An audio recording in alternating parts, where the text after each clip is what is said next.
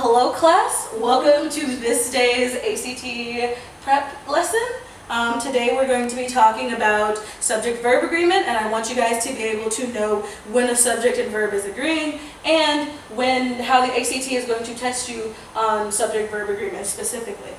So first we're going to start off with an example sentence, which is Amanda was at the store yesterday. So we know that this sentence is correct. But how do we know it's correct? And if you're a native English speaker, then maybe you know it's correct because it sounds right.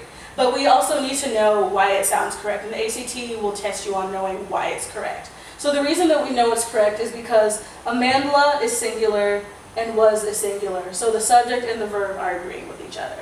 And another thing that you can use that is not directly related to subject-verb agreement but can help you figure out what verb needs to be in this place is looking at a time marker if there is one.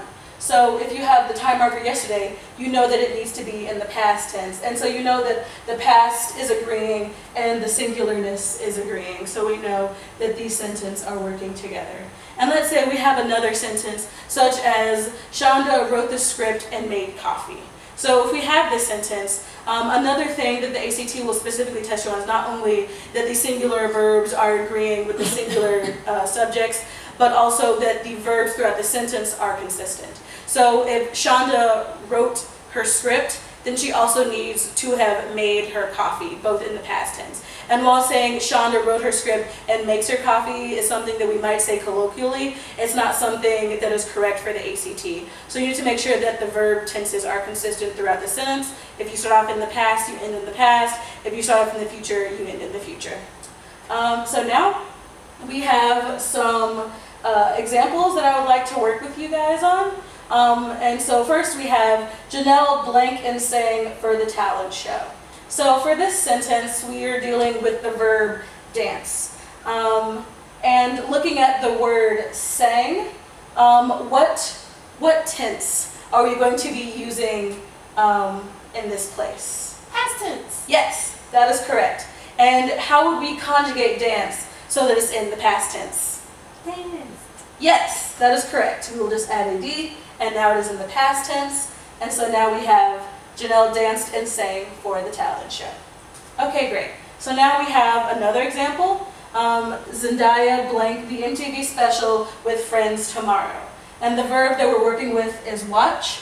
And so looking at the time marker of tomorrow, and we're looking at Zendaya, who is singular, what tense are we going to put watch in for this? Future. Yes, that is correct. It's going to be future tense. And how do we conjugate watch so that it is going to be in the future tense? Will watch. Yes, that is correct. Perfect. Okay. So now that we have that all connected, we all know, looking at both of these, we notice that danced and sang, they're consistent with each other. And with this one, we have tomorrow matching with will watch, and we have Zendaya also matching with will watch, and everything is perfectly agreeing with each other. The timelines are agreeing with each other, and so now we have that. So now the last thing that I want to go over with you guys is an example ACT question, which is, as the dancer effortlessly contorts her body, she was also smiling at the crowd of people watching and cheering her on.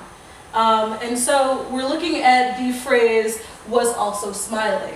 And so we have the choices of no change, has also smiled, will also smiled, and is also smiling. And of all those choices, A, B, C, or D, which one is the correct version?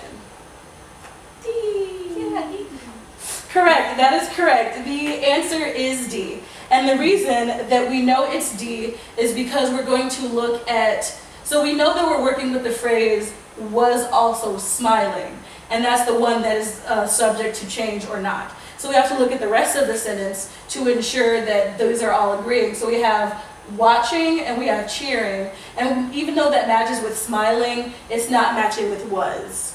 And so we need to know, and so it needs to be in a more present tense so that it matches with watching and cheering. And another hint that you could have used is the word as, which like connotates that it's going to be in a more currently happening situation and a more present tense. And so you know that's also why it would be is also smiling, as opposed to will also smile, which doesn't match with watching or cheering at all. Has also smiled, which is, again, the smiled doesn't match with ing, watching and cheering on.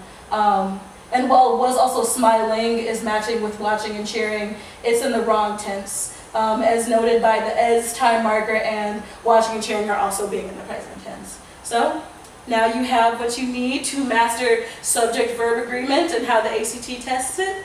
Thank you guys. Thank you.